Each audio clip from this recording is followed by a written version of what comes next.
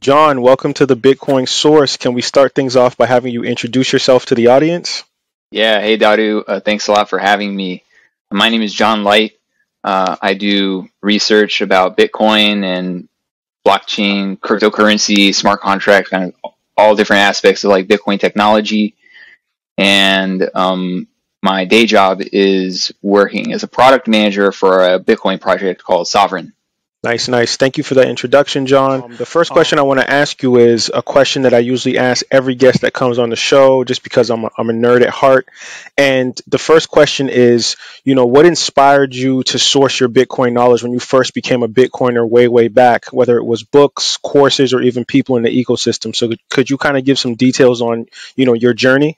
Yeah, sure. It was a long and winding journey. I think the very start of the journey probably begins when I first heard about a guy who was running for president in the 2008 presidential campaign named Ron Paul. He was a congressman from Texas, and he had a lot of interesting things to say. He was anti-war. He believed in the legalization of all drugs. He believed in small government and sound money and fiscal constraint, individual liberty. He was into a lot of the same kind of ideas and had a lot of the same philosophical beliefs that I did, and that struck me as very unique about a politician. I had never heard a politician speak like he did. But I started looking into him some more and like watching his talks that he gave and reading some of the things that he wrote. And he made references to economists such as Ludwig von Mises or Friedrich Hayek. And I started reading books by those economists. Ludwig von Mises' theory of money and credit and Friedrich Hayek's denationalization of money were particularly influential with regards to what would eventually become my understanding of Bitcoin. And through learning about Ron Paul's political philosophy, libertarianism, I became interested in other topics like anarchism and agorism. And that led me to a podcast called Cypherpunked, because it was on a podcast network called Agorist Radio. And on the Cypherpunked podcast, one of the guests was talking about Bitcoin, and their description of it was very interesting to me. It was like nothing that I had ever heard of before. Decentralized digital currency was very interesting to me, and so I started looking up other sources online about Bitcoin. I found the Bitcoin Wiki. I think nowadays it's at wiki.bitcoin.it or something like that. And started just clicking through articles on the Bitcoin Wiki to learn more about Bitcoin. The very basics of Bitcoin down to like the lower level, like what are the nuts and bolts, like how does it all fit together? How does it really work? And I like gradually convinced myself like this is real. This is working. And it has the potential to continue working and to continue scaling and to actually be a replacement for fiat money or government issued currency. And when I realized this, I decided money is one of the most important institutions or tools that we have as humans, and it's very important that money be decentralized and supportive of people's freedom. And so I see it as a main pillar of society. And so I decided I want to do whatever I can to try to make Bitcoin widely adopted, and to see it grow to its full potential. And I've been on that journey ever since. These days, I'm less focused on the economics of it because it's just, it's a part of my basic understanding. I don't think the economics of Bitcoin are going to change very much, if ever, at least with regards to the monetary policy. And so I'm more focused on like the technical aspect of Bitcoin now. Like how can we scale Bitcoin to the world so that people use Bitcoin for as many different types of transactions where they need to use some kind of money as possible. Like I want Bitcoin to be like the go-to solution when people think like I need to spend money or I need money for this transaction. I want people to think like they can use Bitcoin and like Bitcoin is valuable and good for those transactions. So I look at ways that we can scale Bitcoin to support many more users. I look at ways that we can make Bitcoin more private so that people who are concerned about privacy choose to use Bitcoin. I look at ways that we can make Bitcoin more expressive so that people can have many different ways to store and transfer Bitcoin that are consistent with their security requirements or other kinds of contractual obligations that they might have. And those are kind of the different aspects of Bitcoin that I'm interested in kind of pushing forward on nowadays. And I get my information about these things from a lot of different topics within the Bitcoin ecosystem. There's like the Bitcoin dev mailing list where a lot of people post interesting ideas. There are Bitcoin researchers in like private researchers as well as in academia who publish papers. And so I just look out for papers that people are publishing on interesting topics. I'll watch videos from like conferences, academic conferences or industry conferences where people are presenting new protocols or different kinds of proposals, like the Financial Crypto Conference, or this is an older series, but like the Scaling Bitcoin conferences had a lot of really great content. And I also look into the like altcoin ecosystem because there's a lot of really great researchers and engineers in the altcoin ecosystems who have been doing a lot of interesting research into all of those topics that I mentioned about Bitcoin that I'm interested in. And because they're not constrained in the same ways that Bitcoin is in terms of both like the capabilities of their protocols as well as like their ability to put their ideas into production, we're actually able to like see how these things like work in practice in these altcoin blockchains. And so I think it's interesting to like look at those systems and see how they're running and see how they're working and see like are those actually good ideas? Like should we maybe consider bringing those ideas back into Bitcoin? So yeah, those are kind of the main ways that I'm getting information about Bitcoin nowadays. Just following other researchers that are working on problems that I'm interested in, and having reviewing their research, having those conversations, and publishing things myself occasionally, and getting feedback from people, which sometimes introduces me to new ideas. So there's so much to unpack there, John, but a couple things that you said that resonated with me, which was when you said that the economics is no longer a part of your Bitcoin journey because you just understand the properties of the protocol. I just think that that's ingenious. I think I've never heard anybody really have that take on Bitcoin before. And one other thing I really wanted to ask you too, is what inspired you to get into open source projects, right? So it's like, Bitcoin has a ton of them, and like, what was really important to you about open source projects that kind of inspired you to get started in that realm? So for me, it's about security and freedom.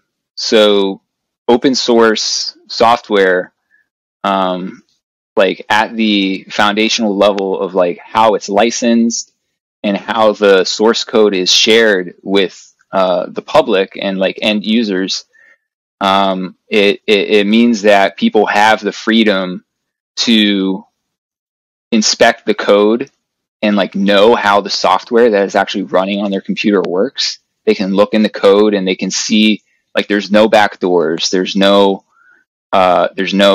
hidden third party like spying on like what you're doing. And so I think it's really important from a privacy and security perspective for for software to be open source, and then from a freedom perspective of being able to take the software that you have and actually modify it and improve it or adapt it to like your own unique individual needs. I think that freedom is really important because everybody has unique individual needs, and like why should people have to like wait for some third party gatekeeper to like maybe decide that their needs are important in order for a software to have a new feature or have some issue fixed?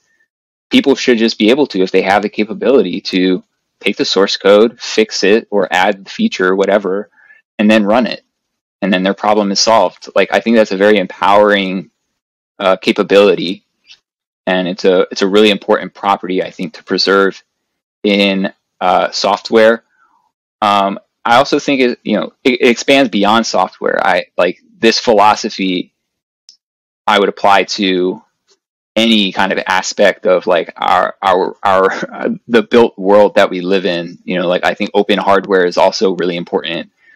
There's this movement called like right to repair, where people there's actually a legal debate. Do people have the right to fix the products that they buy? Like this is a debate. To me, it shouldn't be a debate. It should just be a no-brainer. You buy something, it's yours. You have a right to tinker with it and fix it if something's broken. But actually, today, there are legal precedents that prevent people from actually being able to fix their own property if something is broken. And so, yeah, that's really what it boils down to for me is freedom, privacy, security, and just transparency, knowing how this software that you're using actually works, so you can be sure that it works the way that you want it to. And those ideas come from the open source movement, the free software movement. There are a lot of great thinkers going back to the 70s and 80s who have been preaching about these ideas. I would encourage people who haven't really dug into it to just look up those terms like open source software movement, free software movement, and read about it and learn about it, and hopefully the ideas resonate and you begin to apply that lens of thinking to the software that you run. Yeah, and don't quote me on this, but I want to say Steve Jobs had a quote where he said, if you build great software, you must build great hardware. And just thinking about that, what you just said there, John, about how there's precedent there where people can't open up their iPhone and actually repair it on their own, or even a miner. Like there's mining technicians out there that actually repair the ASIC miners, but I'm sure that they don't really allow publicly for people to just go in and start tinkering with their product. And I think that open source hardware movement that you're involved in is very important, because I think for Bitcoin to scale at a large mass, I think that those are things that have to come into play. When you look at the hardware systems in Bitcoin right now, a lot of it is based around cold wallets and things of that nature, where most people are not opening up their ledger to see what's inside, or their treasure, or their cold card. So I think that those are things that are important, especially when you start looking at the security aspects and the privacy aspects of Bitcoin. But what I really want to get into now, John, is like what you do on your day to day. So the company that you work for, I really want you to kind of expound on really what goes on there. So the first question is, what is Sovryn? That's where you work, or where you work on the protocol. And can you explain the layer to Bitcoin sidechain that they use there, which is called RSK? Yeah, sure. Yeah, so Sovryn isn't a company per se. I actually just have my own company and I'm self-employed. But Sovryn is a project or an open protocol that a lot of different people around the world work on. The idea of Sovryn is to build a world on Bitcoin. And we're starting with financial technology because we see Bitcoin as like the very solid monetary foundation on which the economy, the decentralized economy of the future that we want to see is being built. And so the next kind of layer up from that, the monetary layer, is the financial layer, where people can do more sophisticated kinds of financial transactions with their money, to be able to use their money to buy things, to be able to use their money to finance a business or a personal loan or a mortgage or something like that, to be able to do peer-to-peer trades for other kinds of digital assets. It's about building, taking the building blocks of the financial system, decentralizing them, and making Bitcoin, the first class money of this new decentralized financial system. And that's what we're focused on right now. But the vision of Sovryn goes beyond that to enable people to be sovereign in all different aspects of their life. We're just starting with money and finance because Bitcoin is such a powerful tool in those areas. And the blockchain that the Sovryn protocol is built on is, as you mentioned, it's called RSK. RSK is short for RootStock. The community, for the most part, calls it the RootStock blockchain these days. RootStock is a separate blockchain from Bitcoin. It is EVM compatible, meaning that you can deploy any smart contract that would run on Ethereum or any other blockchain that uses the Ethereum virtual machine, or the EVM. You can deploy those same contracts to RootStock with very little effort. You just change some configuration details, and you should just be able to deploy it directly to the blockchain and start interacting with that smart contract. What's special about RootStock compared to other EVM blockchains is that the native asset of RootStock that users will use to pay gas or transaction fees. So RootStock has a bridge from the Bitcoin main chain to the RootStock blockchain that people can use to lock up their Bitcoin on the main chain and then receive an equivalent amount of Bitcoin on the RootStock blockchain, and then on the RootStock blockchain, transfer it around to other addresses or interact with different smart contracts and pay their mining fees with Bitcoin. And so you can think of it like just any other EVM chain, but it's like Bitcoin native. And so the protocols that Sovryn has built on the RootStock blockchain include peer-to-peer trading protocols, spot trading as well as margin trading, peer-to-peer lending and borrowing, so people can lend and borrow assets directly with each other. And we also have a decentralized stablecoin protocol where we have a stablecoin called ZUSD that is over collateralized with Bitcoin. And the basic way that works is that people can put up their Bitcoin as collateral into a smart contract, and then they can borrow up to 90% of the USD value of their Bitcoin as ZUSD stablecoins that are issued by the protocol on demand. So, let's say you have $1,000 worth of Bitcoin, you put it in this smart contract, you can borrow up to $900 worth of ZUSD, and when you borrow those funds for yourself, the ZUSD are minted like on demand. Like they just the smart contract just creates the 900 ZUSD and then gives it to you, and then you can use those 900 ZUSD out in the economy. You can spend it, you can trade it, you can do whatever you want with it, or whatever you can with it, whatever the economy is able to support. And then whenever you want your Bitcoin back, you can just go get some ZUSD and take it back to the smart contract, pay off your loan, and get your Bitcoin collateral back.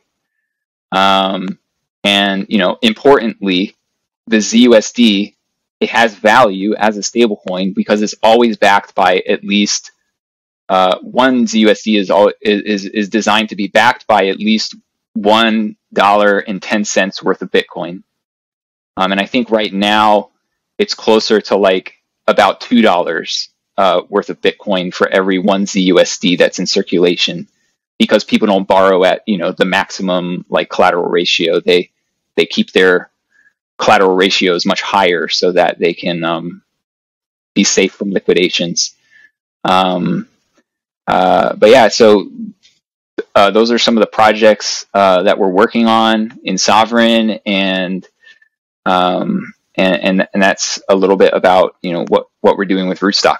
Nice. I mean, there's so many things I want to ask now. Like, my audience is a really Bitcoin heavy focused audience. And, just you mentioning some of these things, I mean, there's some things that I didn't like about the protocol because I wanted you to kind of explain it and elucidate what Sovryn does. Because I was like reading on it a little bit. And then from my understanding, it looked like, well, why is the company doing what they're doing when you have the Lightning Network or you have a layer 2 or 3 application that's kind of doing the same thing? But then I start digging deeper into it. And just from my technical background and aptitude, it's looking like it's more of something called a wrapped smart contract where you put something in, it gets wrapped, and then you can convert it into something else. There's some, I don't want to say issues with that for me, but I would say my qualm with it is that why is it being run on an EVM blockchain? My assumption is that it's easier to scale. It's just easier for engineers to go in and edit and modify things instead of trying to, get approval on the main, Bitcoin main chain or something for that example. So you can answer that question in a second, John. But I think a lot of people that watch this podcast, they're so terrified of being burnt. When you talk about bridges get they get exploited all the time by hackers. I don't know how your security protocol is there with your team, but when I heard the word bridge, I was like, a wrap smart contract and it's on a bridge. I'm like, oh my goodness, like I need him to explain this more because a lot of people are going to be all over this episode because they're like, oh, he's talking about altcoins, he's talking about EVM blockchain. So if you can kind of give me a little bit more clarity on like the security end of that, I'd love to know it. Yeah, sure. So I think we'll start with the bridge, because the bridge is definitely like the thing that makes everything else about RootStock and how you can use Bitcoin in RootStock smart contracts work. So the bridge that RootStock uses is called a PowPeg, is like the technical name that they gave to this bridge.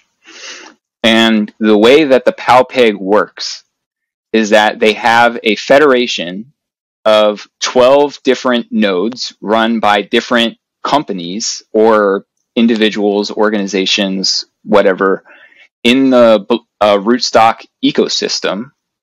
These different entities run a node called a PowHSM node. That stands for Proof of Work Hardware Security Module. And this PowHSM is designed to be kind of like an autonomous hardware wallet, in that it has private keys that are stored inside of the hardware, and the hardware is designed so that you cannot extract the private keys even if you have like physical access to the hardware. And And the way that it works like autonomously is that unlike a hardware wallet where, it receives transactions and you can press buttons and sign transactions in order to move coins around, there's no buttons on this hardware that let you just sign arbitrary transactions. Instead, it's programmed to only sign transactions under certain conditions. And the specific conditions that this hardware is looking for in order to sign a transaction is, was there a withdrawal transaction confirmed on the RootStock blockchain and then buried under a certain amount of proof of work? And is the transaction that I'm signing sending Bitcoin on the main chain to the Bitcoin address that was specified in the withdrawal transaction that got confirmed on the RootStock blockchain? So putting it all together, you've got this federation of 12 different nodes who are each running this hardware that has this rule kind of burnt into it. And then that federation forms a multi-sig, a 7 of 12 multi-sig on the main Bitcoin blockchain. And so when users want to transfer their Bitcoin to the RootStock blockchain over the PowPeg bridge, they send their Bitcoin to the PowPeg Federation multi-sig address. And then the RootStock blockchain, like the full nodes on the RootStock blockchain network, are looking at the main Bitcoin blockchain and they see, okay, somebody just sent some Bitcoin to the RootStock PowPeg address. And when they did that, they specified in their Bitcoin transaction that they want to receive the Bitcoin on this RootStock address. There's like a data field in the Bitcoin transaction called an opreturn where you can insert arbitrary data, and the user who's bridging in Bitcoin to the RootStock blockchain is going to embed the RootStock address where they want to receive their RootStock Bitcoin. They put the RootStock address directly in that Bitcoin deposit transaction. So they send that Bitcoin to the PowPeg address.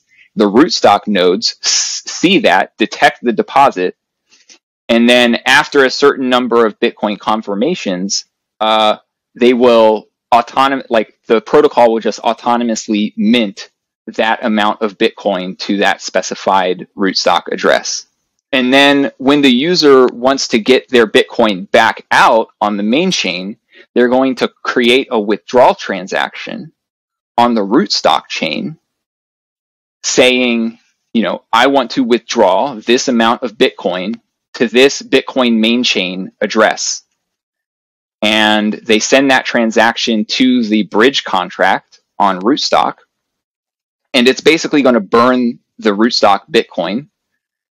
And the PowPeg Federation, with their PowHSM nodes, is going to detect that withdrawal transaction, and after a certain number of confirmations on the RootStock blockchain, the PowHSM nodes are going to autonomously craft and sign and broadcast a transaction spending from the multi-sig on the Bitcoin main chain and send the specified amount of Bitcoin to the specified Bitcoin main chain address.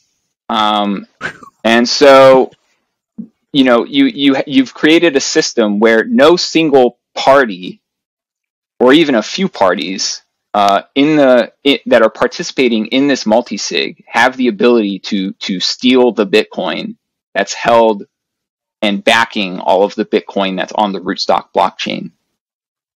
And because the PowHSMs are running autonomously, even the people who have the hardware, they couldn't force the hardware to, sign transactions and send the Bitcoin to, somewhere that it's not supposed to go.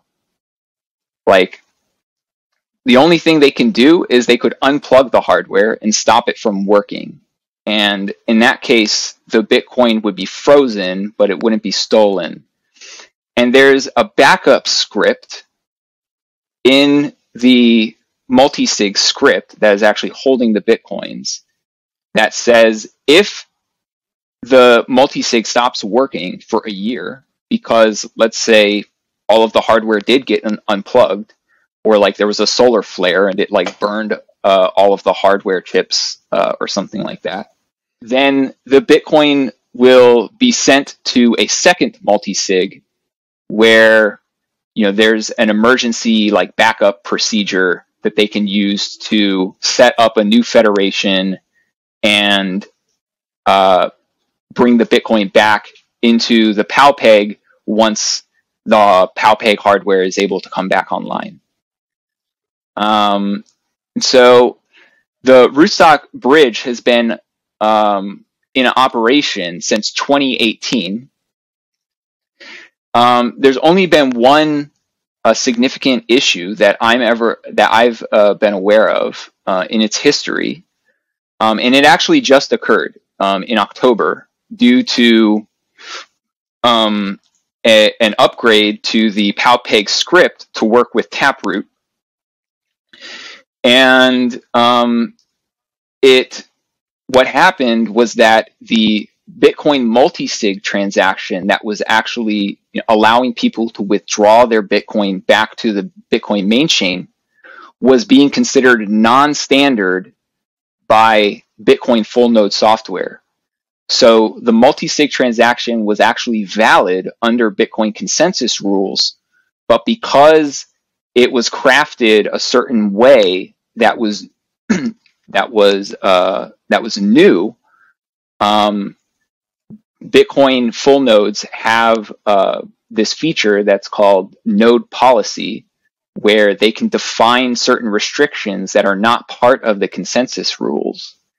And this multi-sig script that was used by the PowPeg just happened to, I shouldn't say just happened, but like, you know, it without the developers intending it to, like it was classified as non-standard by Bitcoin full node software. And so what the RootStock developers did is they upgraded the firmware on the POW HSM devices so to basically rewrite the script so that it still worked the same way as it did before in terms of, you know, it's a 7 of 12 multi-sig and it's looking for the withdrawal transactions buried under so much proof of work, etc. But it was crafting the transactions in such a way that Bitcoin full nodes would consider the transactions to be standard, and that no changes would be required to Bitcoin Core in order for those transactions to be processed. Because those were basically the two options that they were faced with. Either we need to change the node policy, the default node policy in Bitcoin Core so that these transactions get relayed and miners will put them into blocks and those transactions will get mined. Or we need to change the way how we're doing transactions so that they will be considered, you know, standard transactions under the current Bitcoin Core node policy. And they ended up going with the latter approach. And now RootStock PowPeg withdrawals have been re-enabled as of, I think, a week ago. And people can, you know, use the protocol as normal again. It's important to note that, like, during that whole time, like, the Bitcoin was safe. It was sitting there in the multi-sig. It was just waiting for this software update so that the Bitcoin transactions would actually be propagated through the Bitcoin network and confirmed in blocks. But yeah, it's not risk-free, you know, compared to just holding Bitcoin on the Bitcoin main chain.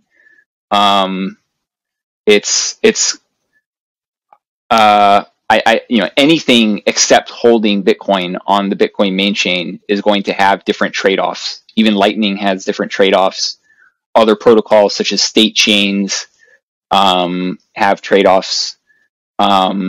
and this mechanism, RootStock, PalPeg, it has its own like set of trade-offs. So I wouldn't recommend that people put like all of their Bitcoin into the PalPeg, but for putting a portion of your Bitcoin, into this other system to get these benefits, that risk reward trade-off, it might be worth it to people. In the same way that, putting your Bitcoin into a Lightning channel, and, using your Bitcoin in other kinds of experimental software, even like wallets, like there have been wallets, just normal layer one Bitcoin wallets where people have lost money because of a bug or something. And like, like I think it's just important to take that into consideration with all the software you're using. Like, consider the risk reward trade-off, consider diversifying, like don't put all your eggs in one basket. Use a heterogeneous storage system so that you're not putting all of your trust and reliance on a single company or a single piece of software.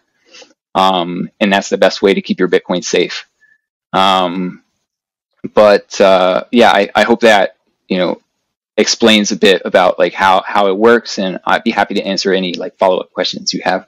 Thank you, John, for that. That was for the folks out there, like that was a huge technical conversation right there. And I understood a lot of the things that John was saying, but I think a lot of people are just going to be completely flummoxed at what you were just talking about. Like, what is he talking about? Yeah, I mean, a lot of Bitcoin stuff is like that, right? I mean, like even just talking about like how does a normal like Bitcoin address work? Like you start talking about like how you generate points on an ECDSA, curve, and like how public key cryptography works with public and private keys, and like once you start talking about Lightning, you're like talking about like hash time lock contracts and stuff like that. Like the nuts and bolts of this stuff, like it's very interesting, but it's like very technical. And like I think you can either like put that out of your mind and just say like, I'm just going to try this and like see if it works. I can see that other people are using it and it works. But like I do think it's good to like try and dig into it and like understand actually what you're doing, because as you pointed out, there have been bridges that have been hacked. And in some cases, it was because the bridges were designed in a fundamentally flawed way. And like, if people had actually looked closely at how they were designed, they would have seen that. And so it is important to like, I think, do a review, do your own research, like understand how the things that you're using are working, and come to your own conclusions, make the best decisions that you can. And like I said, I think most importantly, don't put all your eggs in one basket, because this whole space is like very young, immature, experimental, and it's really easy to like make a mistake. So just be safe, be careful, experiment, but like experiment, with small amounts of money that like you can afford to lose. I think that applies to Bitcoin and like, anything new and experimental like this in general, like especially, new kinds of stuff, like new experimental stuff that's getting built on top of new experimental stuff that's getting built on top of new experimental stuff, etc. Like it's, we're all kind of, just part of the experiment. Most definitely. And John, I love that you kind of towards the end let people know like you have to do your own research. And the beautiful thing about this podcast is like there's pros and cons to everything. And this is really based around where people are sourcing their Bitcoin knowledge from. And I think that your technical skills in this arena of validity rollups, layer 2 solutions, cross-chain protocols, all these things are super important that people need to know about. And for the technical people in the room that are listening to this, I think that they'll get a lot of value out of it, even though I don't agree with a lot of the things you said, but it doesn't really matter what I think, because it's up to people to make their own financial investment decisions. And when you're dealing with new technology, you have to take the risk of, trying things. And I always subscribe to the method of, keeping things simple. And if you keep things simple, there's less chances for things to break, but you also lose out on innovation. And I kind of want to play like devil's advocate here, because I was traversing Twitter, and I kind of seen like a post that Alex Gladstein kind of posed to, the Bitcoin community, and I seen that you had a rebuttal for him, and I want to say that Alex Gladstein was pretty much asking like, what is the main driver of the interest in the NFT market for utility, and why hasn't it taken off in Bitcoin? And I wanted to just kind of hear your response to the rebuttal that you gave him on Twitter, if you could remember what you said. What I was trying to say was that the Bitcoin, like I think he referenced DeFi and NFTs specifically, and I think what I was saying was that in particularly when it comes to Bitcoin-based NFTs and DeFi, I would say it's like early days. I think his argument was basically, even if we could do Bitcoin NFTs and DeFi, it's probably not going to be very big, because in Bitcoin, we don't have these artificial incentives from tokens, like other tokens that are being created to incentivize those activities.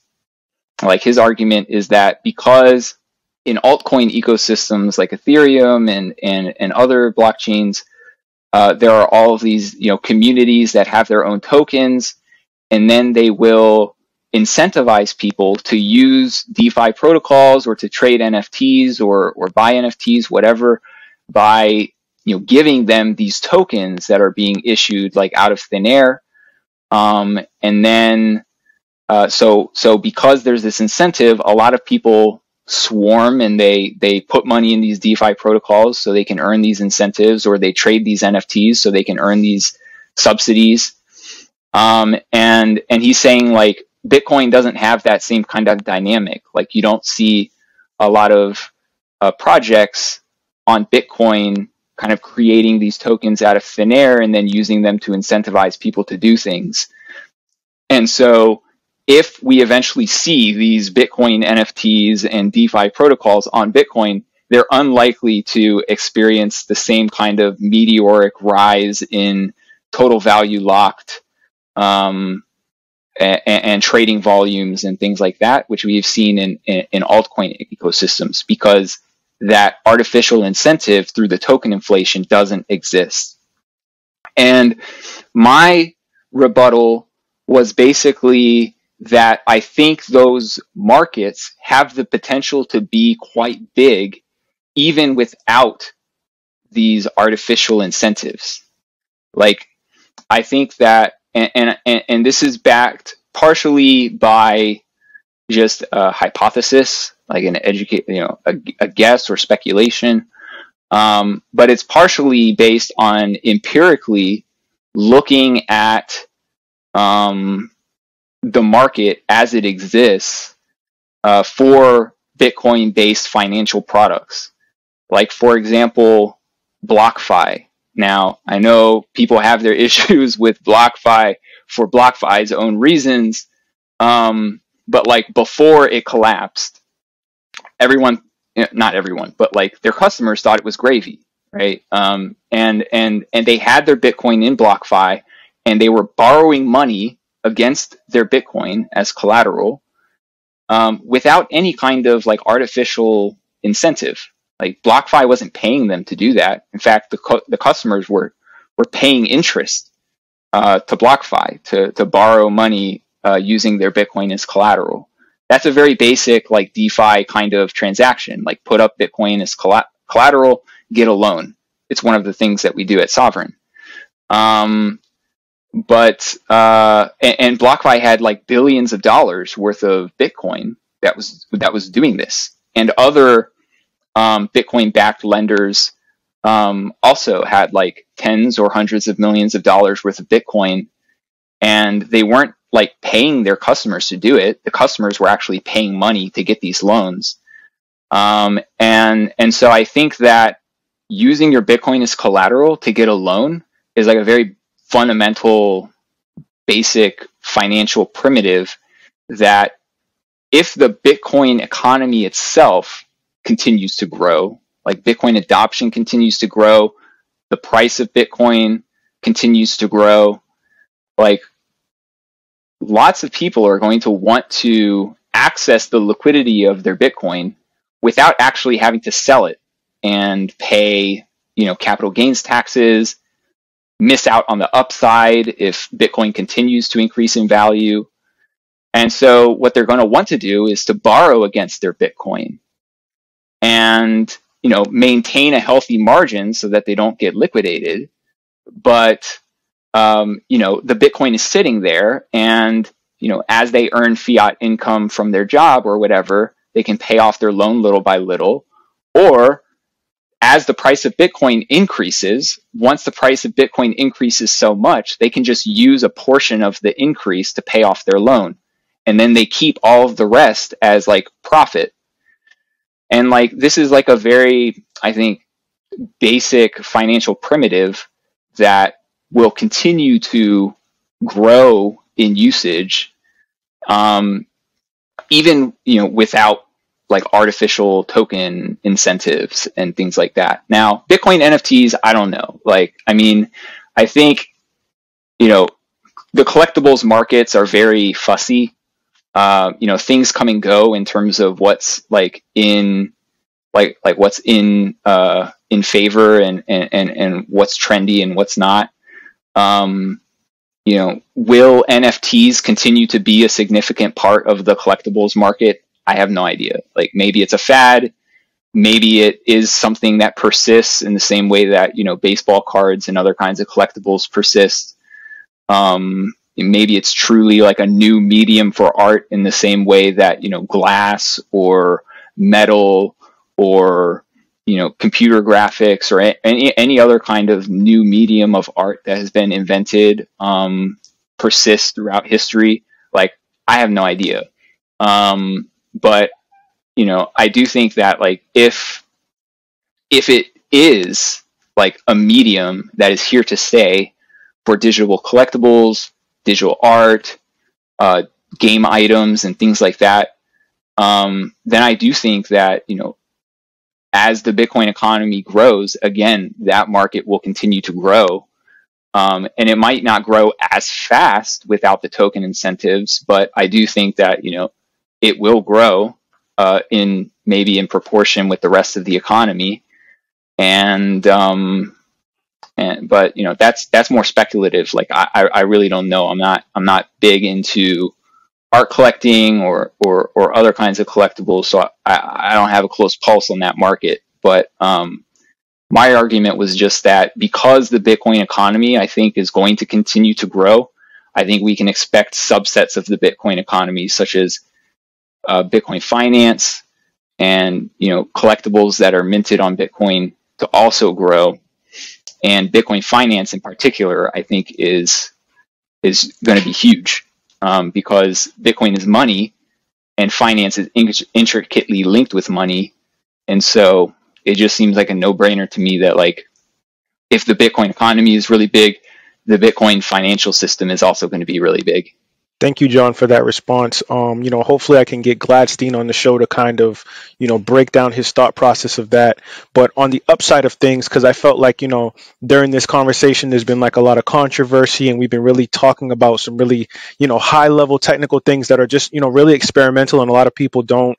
Humanity is based on just, sticking to the script, and people don't like to, go outside of their comfort zones. And I think this conversation is going to pull a lot of Bitcoiners in that way. But on the upside of things, John, that I want to ask you, and this is the last question, I really want to talk about Validity Rollups and, its solution for Bitcoin mining, or possible solutions for Bitcoin mining. So my question is, do those Validity Rollups create more throughput and cheaper fees for Bitcoin miners? And what do you think the future potential benefit will be for that down the road? I think it's important to maybe set the context for the listeners of like what a Validity Rollup is. So earlier we were talking about like bridges, right? And how, different bridges have been hacked. And I was explaining how the RootStock peg bridge works. And like, it's obvious that even though like the RootStock peg bridge is relatively solid in terms of like its design and certainly compared to other bridges that exist today. There are like, obviously you can think of ways that like that bridge could break. Like if all of those POW HSM nodes just got unplugged, you know, we talked about how, you know, there's an emergency backup system, but now you have to worry about like, how does that emergency backup system work? And, you know, it's like, it's not trustless.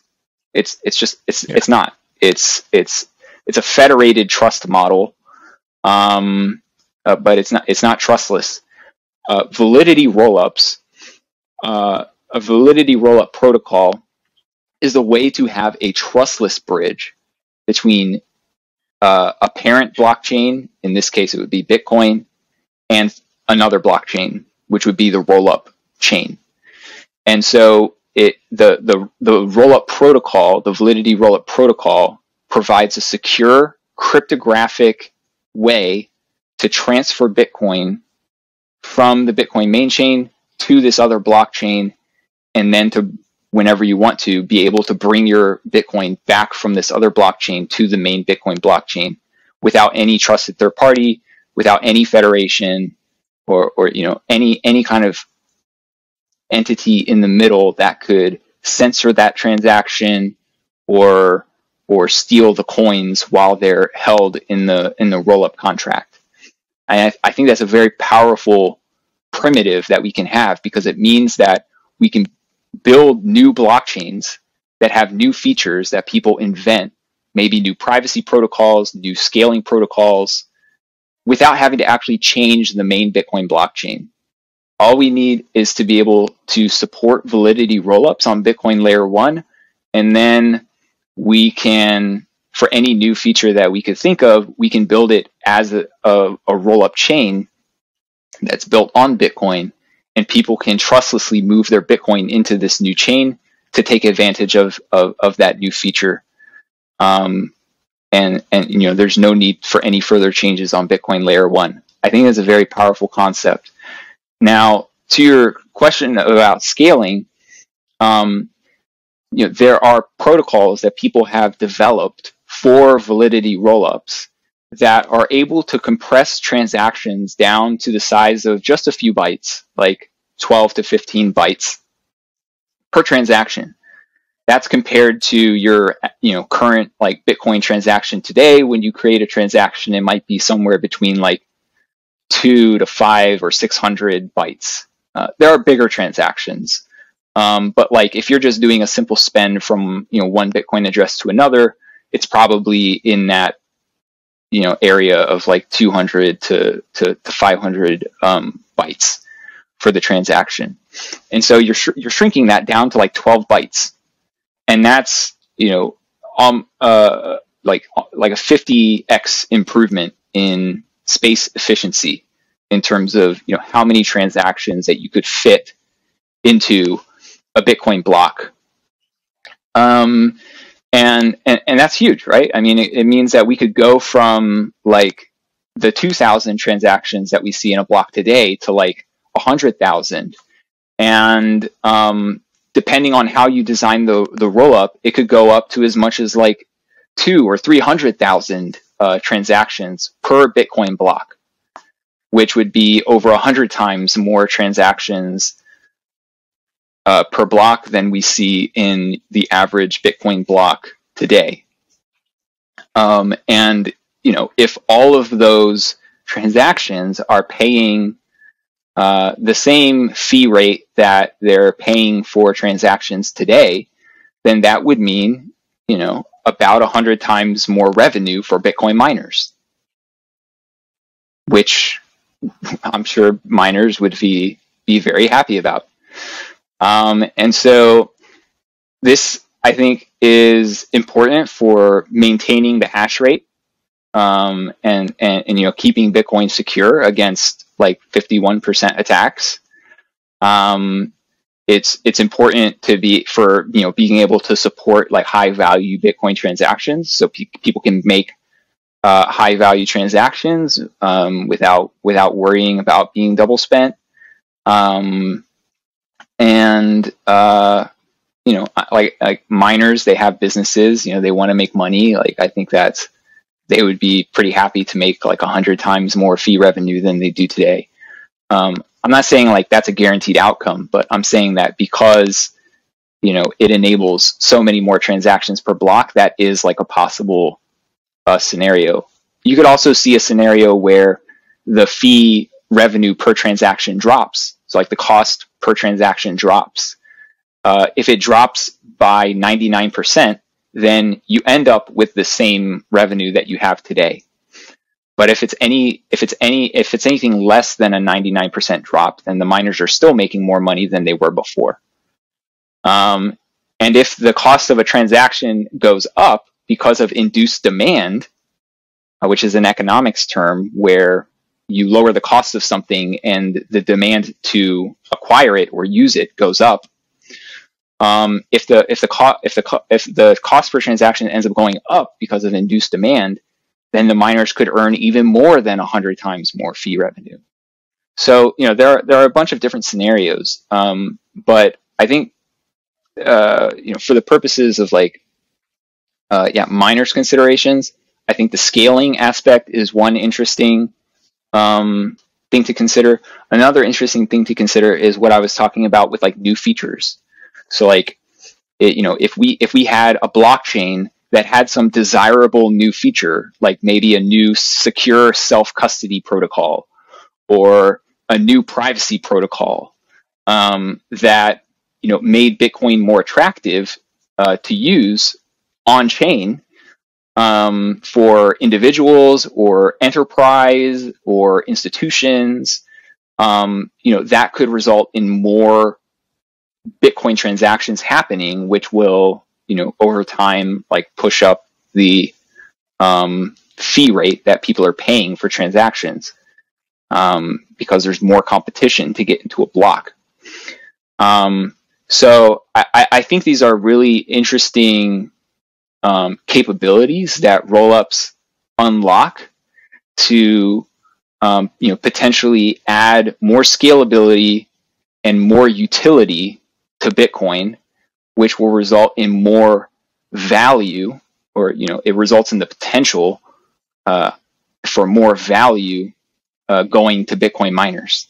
Yes. I could talk about this stuff all day long. It's just, this was a really, really, really insightful, highly technical Bitcoin conversation. And I really appreciate you, John, for really breaking down some of these difficult concepts that a lot of people are curious about and want to learn more about. But before we go, can you give out your social media handles and any future endeavors that you might want the world to know about before we close out this episode?